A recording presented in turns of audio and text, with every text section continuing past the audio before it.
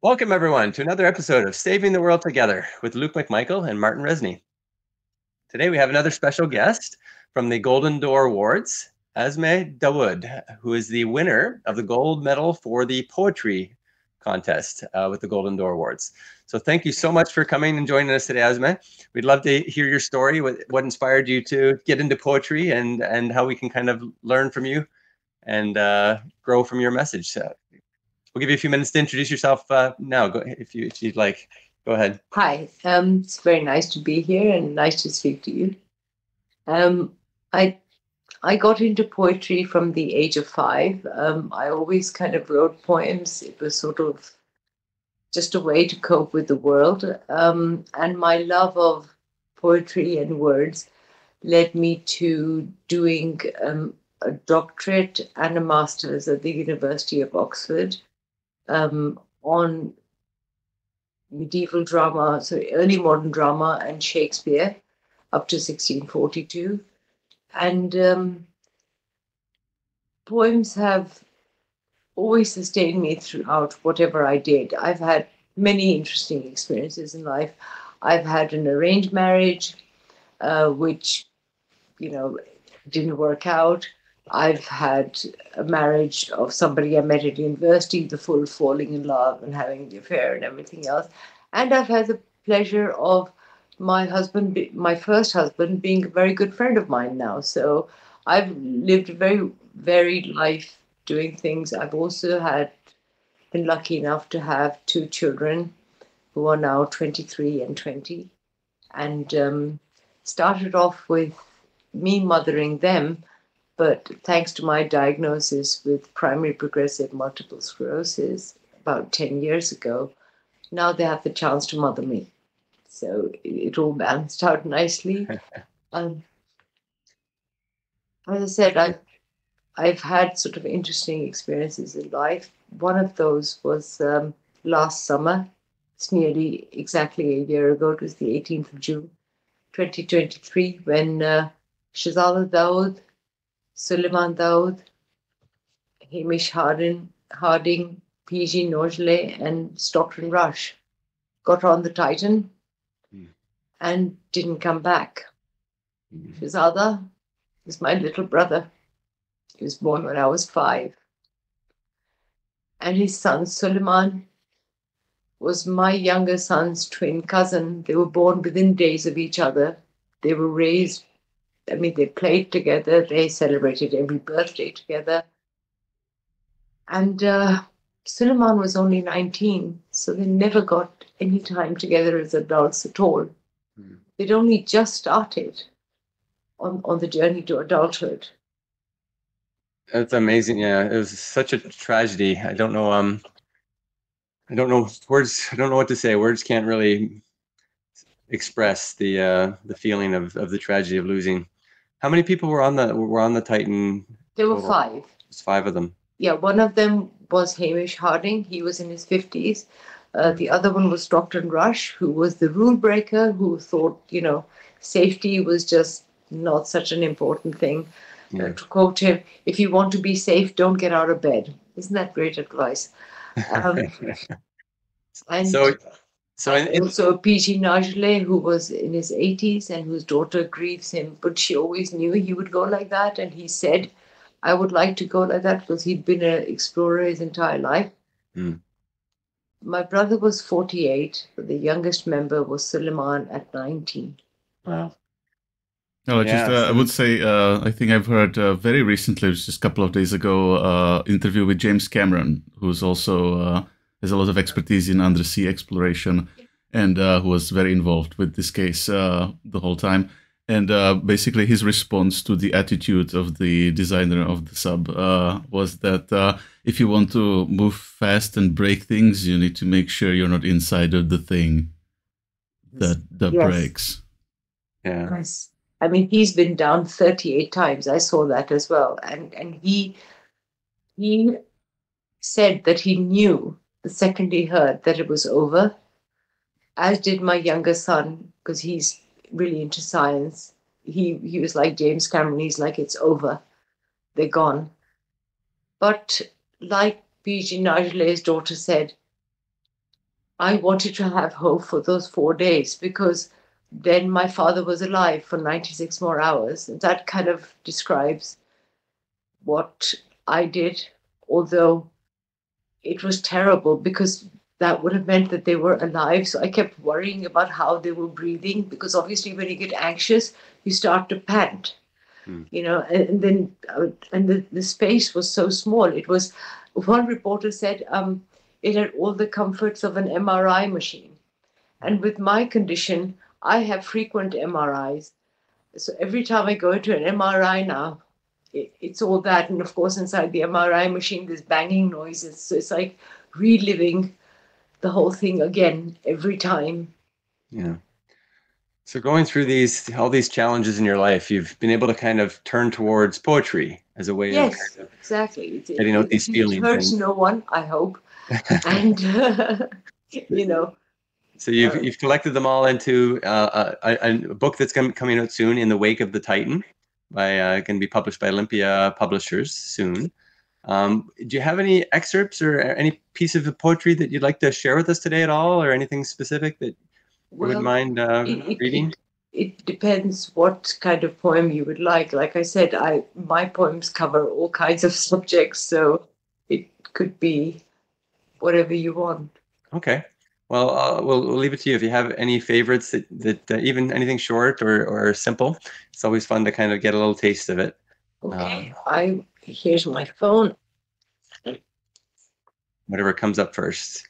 I could do that. Yeah, sure.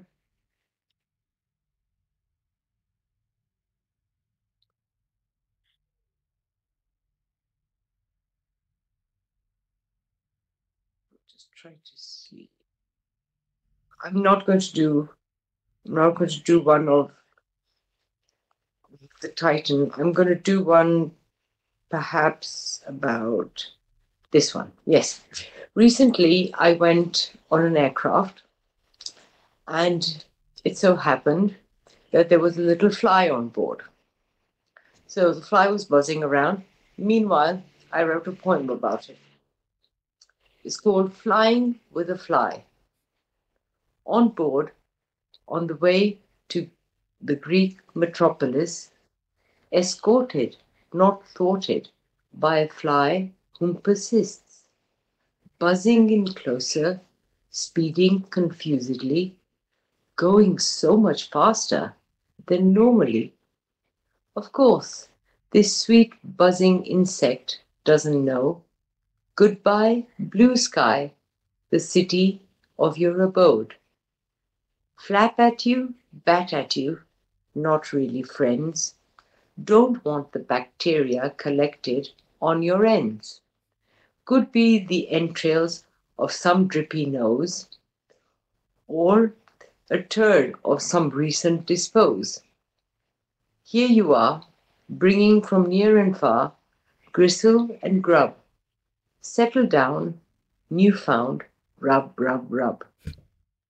Should feel affection, after all, accompanying me, bumping me, so cute and small. Economy is pinched in tight, so little space, somehow an additional blight, a fly in my face. It's nice, it's special, a different species of friend, landing now, insected Frau, the journey ends. Thank you. Thank you. Very nice. That's great. Oh, it's so fun. I like it. So, we just had recently another interview, Motani from Cameroon, that shared a poem as well. So this is the second time we've had a poet on the channel. So it's lots of fun to kind of get different ideas on there as far as how this kind of poetry can actually help save the world. It seems small in some ways, but it can have a huge impact if it's kind of taken in the right way. And I really love, poetry and art of all kinds when it's unifying, when it kind of unites people in our love for it and our love for the, I guess, the intrinsic value or the just the purity of and simplicity of the fun that comes from it. So, I mean, but Picasso said it's the job of the artist and the poet and the creator to hold a mirror up to the world, to show them what they're doing. I mean, I have written poems about the situations that are going on the planet and things like that. But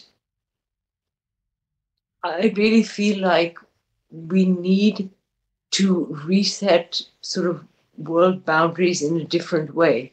I mean, it sounds kind of strange, but somebody was asking, actually, somebody that I met in Singapore at the Golden Door, Yo-Yo, she asked me to do a podcast, and she was just asking me candidly, if you had to give a solution for the world, what solution would you give? Well, my solution would be, let's get only pregnant women together in councils to make decisions about bombing, okay?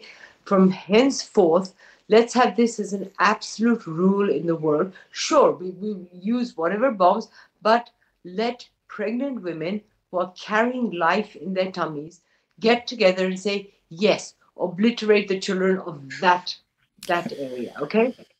I mean, come on, it's 2024, and we're supposed to be the most advanced species on the planet. Why are we not asking our mothers? Why are we not asking the people that bring forth life? We've got all religions, especially the three big ones. It's always God. I mean, and okay, he's not supposed to have a gender, but he does have a gender. When all of life comes from women. Even in this day and age, which man has given birth? There's a funny film about Arnold Schwarzenegger trying to do it, but even that was not fair. Even he couldn't do it. Even the Terminator couldn't do it. So what chance has any other guy got?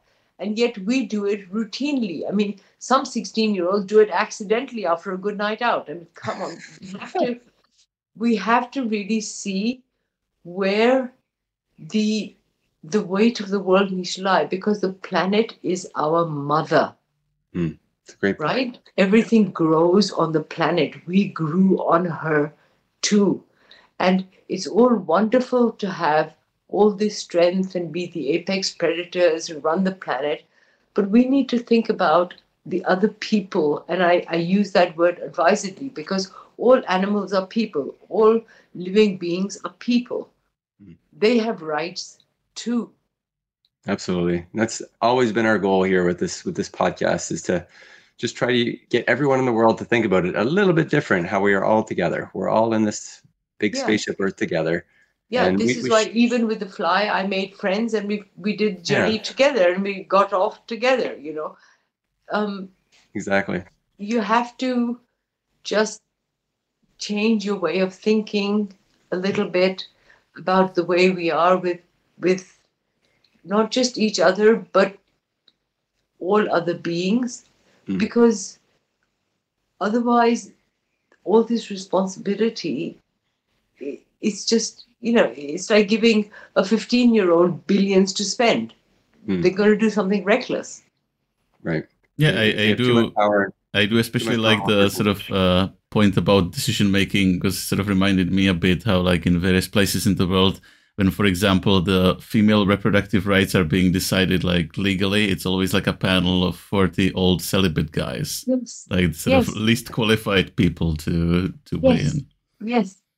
I mean, guys to all, I mean, everything to do with the body is controlled by men. Censorship is done by men. I lived in Dubai for 10 years, where censorship was so rife that once Time Out, it was Valentine's Day, had a picture of a Cupid, Cupid, little cherub, but they blanked his dick out. They'd made little shorts. Somebody sat there with a marker on all the Time Outs in Dubai and made little shorts on the Cupid. And I was just thinking, this draws more attention to it. And also, it's like Sacha Baron Cohen joke.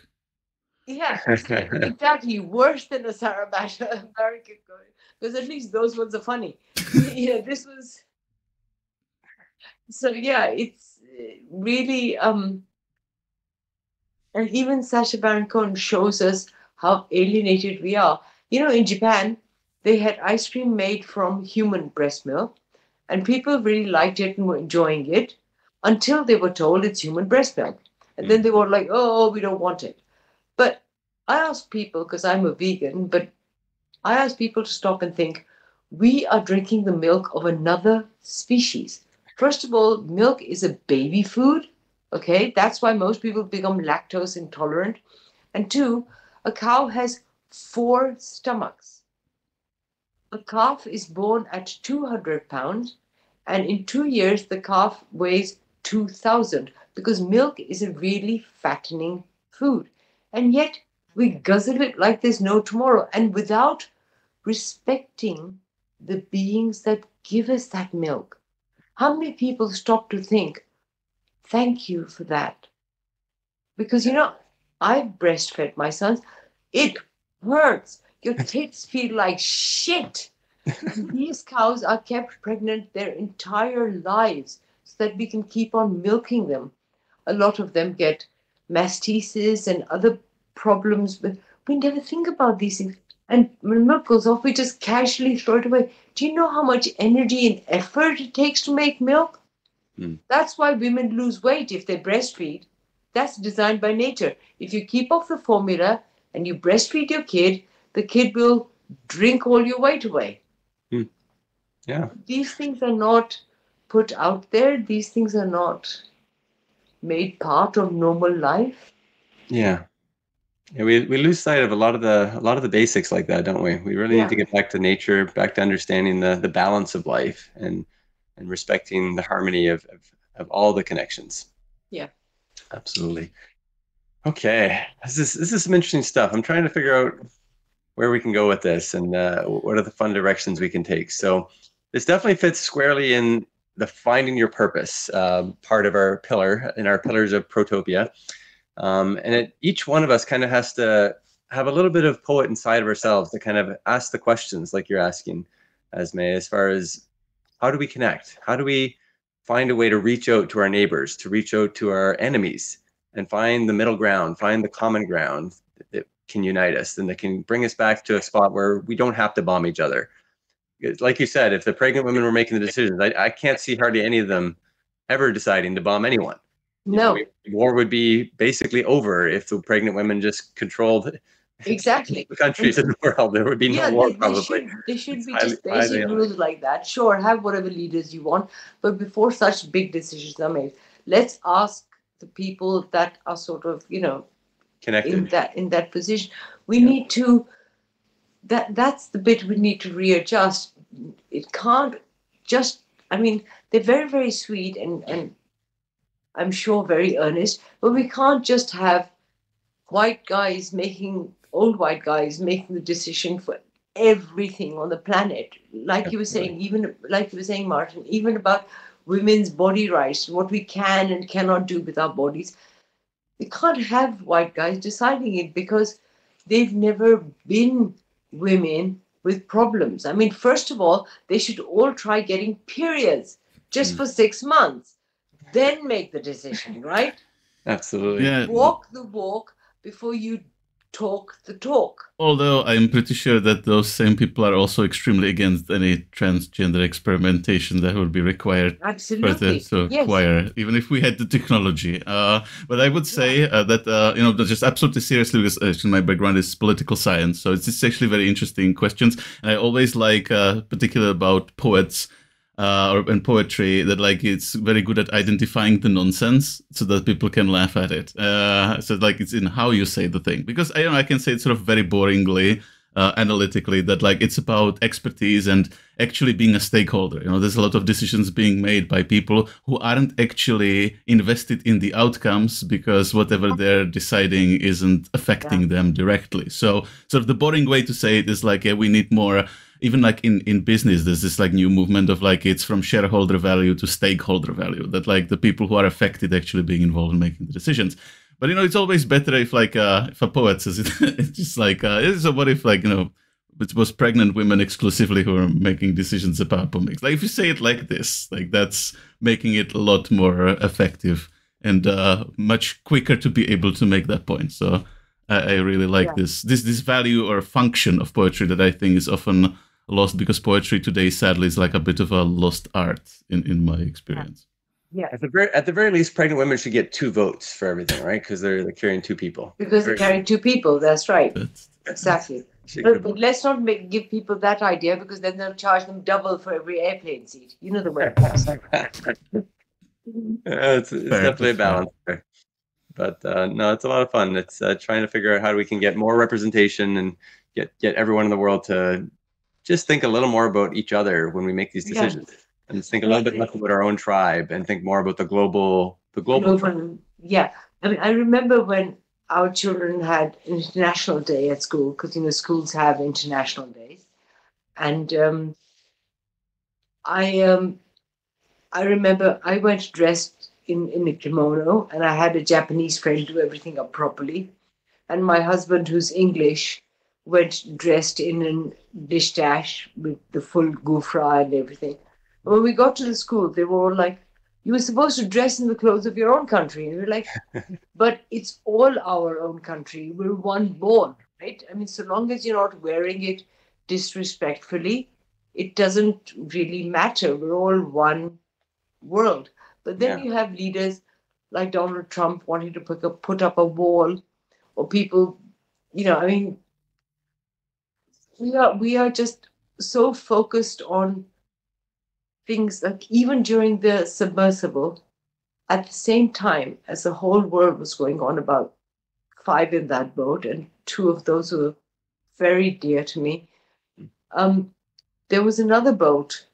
There was a Greek boat tragedy as well, wasn't there? Was a 500, counted 500 dead there. One of my points was about that. They are also mothers and sisters and brothers and fathers. They have also lost it, but the world doesn't mourn that. That was a bit of a bitter poem. It was like, is death weighed by the size of your wallet? Well, how much do we mourn you? Well, if I may just interject here, because also I studied journalism at school, and they actually teach you at journalism schools the equation for that. There is like a very cynical sort of equation that it's a combination of several factors, like how many of those were your people. So it's like your people are more interesting in news than like higher numbers. So there's like an equation between like how much more not your people it would have to be for that to be equally to interesting matter as much news. Yeah. And that's just felt crazy to me always. But it's sort of that's crazy cynically because works. Everyone is our people, right? Everyone. It's like these divisions, I just don't understand them, because we are the species that control the planet. We've got all this amazing technology. I mean, someone was interviewing me the other day on the anniversary of the Titan for an article in the newspaper. And they did Google Meet just like this. And they were like, "Isn't technology amazing?" I was like, "Yeah, technology is amazing, but not amazing enough for me to go back 1 year and bring those 2 back." I mean, there are limits. But on the other hand, technology is amazing, but have we kept up ethically with where technology has got? I mean, technology is so superfly now, but what about our ethics? And I would be interested to find out, what if, not that it's going to happen, and I hope we prevent it from happening, but what if we got the technological nous to be able to, for example, I'm having a disagreement with my neighbor, I press a button and something horrible happens to them. Where would we go with that? Yeah. Well, that's kind of where you get into the flaming wars, right? Like, people will leave reviews for a business.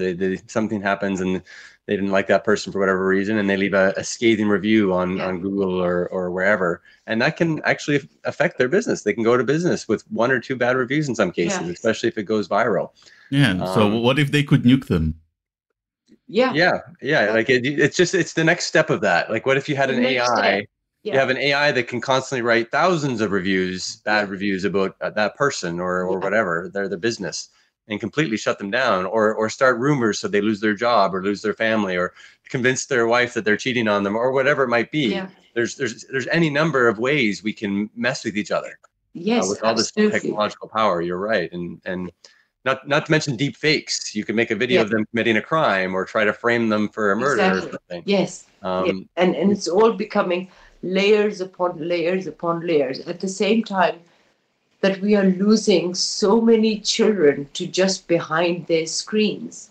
Yeah. I mean, they have active social lives, but a lot of togetherness and community is about hands-on. Everything, Right. We are biosocial beings and have been from the start of time. So we need it's what we missed in COVID times, the person-to-person connection, the 3D connection. So many of our children, and in fact, I think in Japan it's called hikibori. There's a whole rash of young men that just disappear into the rooms and just never come out for anything. And this is, again, a loss that's happening alongside the loss of everything is online now. You check in online. You have a complaint, handle it online. There is no human connection or relation with things. The technology clearly is supposed to be like enabling like us talking to people from other part of the world. It's not really that like you're supposed to be using it 100% of the time for a person in the next room. Over. It's critical that we keep the face-to-face connections as well. And when you're online, even like this, we're still face-to-face. We can still connect with each other. Yeah. But it's even more important too to connect with people in person, out in nature, to go travel, to whether it's camping or swimming or just enjoying everything the world has to offer in a fun, friendly, safe way, I guess you could say. Yeah. So it's really hard, and I myself, I have 6 children. The oldest is 21 now, and I worry. You don't look old enough to have children, let alone 6. My youngest is 7. Actually, my youngest right now and my wife, they are in Japan as we speak. They just flew there yesterday. My wife is Japanese. Completely bowled me over. First 6 children, then the youngest is 7, then they're in Japan. Wow, that's three things to bowl me over. Lots of fun connections anyway. So I've been getting constant pictures from them in the airports and all the fun things. It's my 7-year-old's first time in Japan to visit her grandparents. Where are they? Are they in Tokyo? They're going Osaka right now, and then they're going down to Ishigaki near Okinawa, which coincidentally is very close to Taiwan. So they're very worried about a war right now. And there's been a lot of military buildup in the area. And people in Ishigaki, it's a small little island about 100 miles away from Taiwan. And they're very, very worried right now that there'll be some kind of Chinese incursion at some point in the next couple of years, or really at any point, and that they could conquer that island or bomb that island because they have Japanese presence there. They have military presence there that are set up to try to dissuade them. So it's this whole kind of mutually assured destruction kind of mad strategy that the more money we put into bombs and missiles, the less likely they'll start this war. But it'd be nice if that worked. I hope it works, but it's kind of a little bit of a scary call your bluff kind of thing, and then we all die. So anyway, my wife's very concerned. Her parents live there; they're right there, and she's worried that if she something might happen and she might never see them again, or she may not be able to get over there again. So it's very. That must be terrible. I'm so sorry. That must be really. So it's kind of happening everywhere at this point. I'm from the Czech Republic personally, and Czech Republic is just there's just one country between Czech Republic and Ukraine. Yeah, that's Slovakia. Yeah. So we all feel it, and that's the reason I bring it up is that we're all connected to these things that happen in the world, these nasty wars and rumors of wars and future wars, whatever it might be, and we don't need it anymore. We've got the technology to feed everybody. We've got the technology to entertain everybody more than they could ever want. More than kings and emperors of hundreds of years ago. We've got enough everything, and we just don't. There's all this. Is there life in space? Is there life in space? I just keep thinking, but there's all of life right here. Yeah. I mean, why are we destroying? Because of course, when war happens, it's not just human beings that suffer, animals suffer, the ground suffers, trees suffer. I mean, Hiroshima and Nagasaki, nothing grows there still. Yeah. And Chernobyl. It is exactly. It's just I don't know. It just leaves me speechless. No, I hear you. And it's important to remember these things. It's important not to forget. It's important to teach our children about World War II and about all of these things, because it's so far away now that a lot of the young people, they're not connected to it. They don't study it as much as our generation did. And they're starting to lose sight of the lessons we learned, and that's why these wars are kind of starting to happen again. I think is we've forgotten the horror.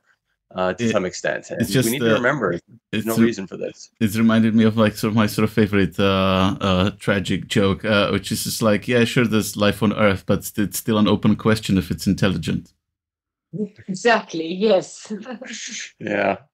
Well, we try. We got to keep pushing forward anyway, and keep the hope alive. But at the same time, part of the 7 pillars and going forward in these connections is about, because we may or may not succeed, but we're going to die trying. Yes, it's utopia or oblivion, or protopia is our new word. Protopia or oblivion is our path forward. And we've got to make every day one step towards a better protopia, and it's progressing towards a better world each and every day. Exactly. And if we can kind of keep that as our hope and just keep meeting new people, like just today being able to meet with you, Azmeh, is giving me kind of more inspiration and hope to get along and do more, and keep on meeting new people and keep on pushing myself and my children and everyone connected to me in some small way to respect the world and respect all the blessings that we have from nature. Well, it's a mutually inspirational thing. I mean, seeing both of you and seeing your link now through the Golden Door and all of this, the circle widens. Yeah. And, our planet is a ball, so a circle is a perfect shape. If you can just widen it out in every dimension, we're going to get there. I think. Absolutely. So I was just curious too, Azmeh. So you are you connected with the was it the truth the Golden Door Truth Creators Workshop or Truth Creators Program? Yeah.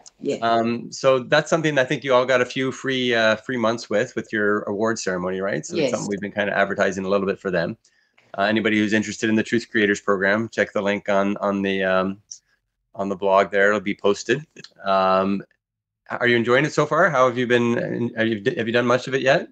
I have been doing bits of it. I've been quite busy because I've been getting my book published, and then there've been a few. I actually have. I bought a house that's going to be 100 years old in 3 years' time. Because when I moved to Amsterdam, I wanted the rest of my family to visit, so the house is far too big, and far too old, and. An old house, like an old woman, needs a lot of care. So the amount of issues that have come up with that, and along with my publishing, I've had to do the Truth Creators a little bit on the sidelines. So I've not been as fully involved with that as I would like. But I certainly get all the updates and I'm a part of it. And I'm looking forward to the programs they're putting together for children and for, Excellent. Yeah, no, I've been kind of enjoying it myself, just learning. And Martin and I are working on our own book right now with the Pillars of Protopia, bringing it all together. And we're using a lot of those techniques to kind of hopefully build a book that will save the world in some small way, one step at a time. And we'd love to kind of keep connecting people with you and your work. So your book will be called In the Wake of the Titan. That's correct? Yeah. In the Wake of the Titan. So definitely check that out. Anybody who's interested, and we'd love to kind of connect with you again, Azmeh. If there's anything you'd like to work on with us, we'd love to have your input. We'd love to have your feedback on any of the pillars that we're working on, or any of the stuff on our website, savingtheworldtogether.org. Thank you. And Martin, I'd love to see some of your Czech poetry. I've got a very close friend who's actually he's British, but he's fluent in Czech. So much so that when my husband went to visit him in Czechoslovakia and he started speaking Czech, started speaking in English, they were like, "But aren't you Czech?" And he was like, "No. So I'd love to share some of your poems with him, because I shared a not so good poem with you, but I'd like to hear some of yours." Okay, I actually have even some in English, some newer ones, so I can, I guess, share what I have with you. Yeah, please. I would very much like that. I'll send you his email. You guys can connect directly, and then we'll put you on our mailing list, Azmeh, and we'll let you know any of the updates as far as the work we're doing with Saving the World Together. We'd love to connect with you again sometime soon in the future. Absolutely, and anything I can do at any time to help in any way, I'm here for it. Thank you so much. Great. Thanks so much for joining us today. It was so great to hear your story. It's so inspiring. And I challenge everybody to kind of find the poem within yourself to make the world a little bit better and share it with other people, because it's the light that we can shine to others that really help us save the world together. So let's work for our own Protopia and keep on pushing forward, everybody. Thanks for joining us so much. Take care. Thank you so much. Let's save the world together, everybody. Bye for now.